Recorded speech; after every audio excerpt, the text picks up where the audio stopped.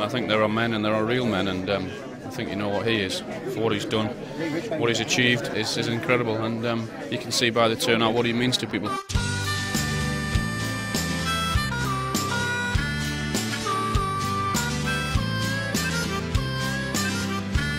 He had to go to Fulham for his first football job. This miner's lad from Sacriston that we all call Wor Bob.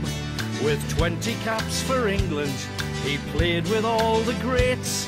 For all his football talent, he stayed one of our mates, because he's Wor Sir Bobby, the North East's favourite knight.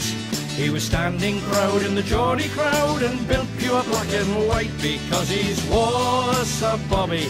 He was everybody's mate, just like the tune on Newcastle Broon, a legend who was great because he's Wors.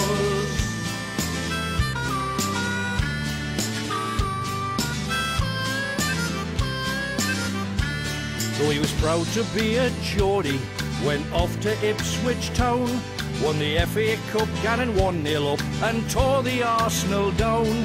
Then PSV Eindhoven, then to the Sporting Club, a hit at Barcelona and comfy down the pub, because he's Wor Sir Bobby and he took the national chair.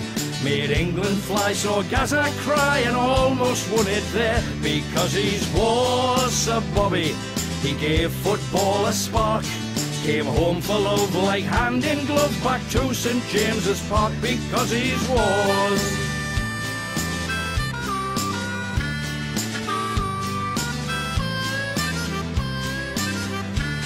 He fought that blasted cancer, 5 times he saw it gone, and with his lady Elsie, who he knew she was the one. Even now he's raising fortunes for his very own foundation. Even death can't stop a Geordie, king of the Geordie nation, because he's Wor Sir Bobby and he put Newcastle right. Across the land they thought him grand and he bled black and white, because he's Wor Sir Bobby. As heroes go he's mine, like Gray's Monument or Stotty Cake or the bridges on the Tyne, because he's Wors.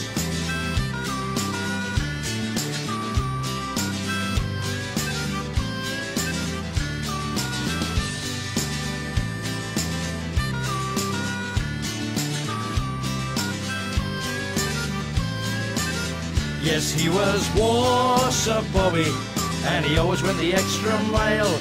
We don't need cups or premierships if we could only see him smile. Yes, he was Wor Sir Bobby.